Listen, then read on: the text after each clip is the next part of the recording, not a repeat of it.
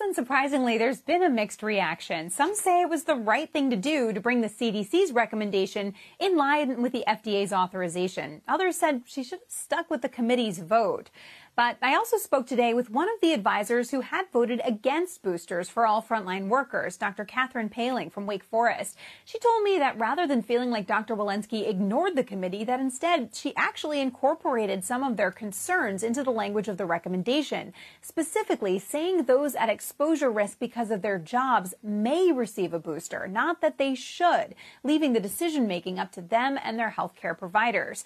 But critics point out it's just the latest in a bumpy road to this point. Just more than 2 months ago, CDC and FDA said definitively that Americans do not need a booster shot at that time.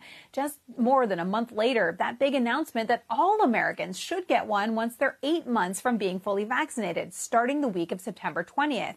But as that date approached, the plan kept narrowing. In early September, it became clear it would just be Pfizer's vaccine at first.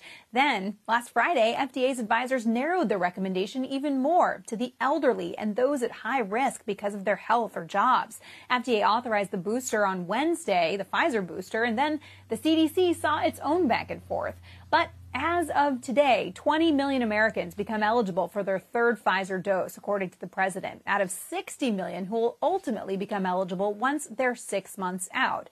But what about the millions who got Moderna and J&J? Surgeon General Vivek Murthy says booster guidance for them is coming too, hopefully within weeks.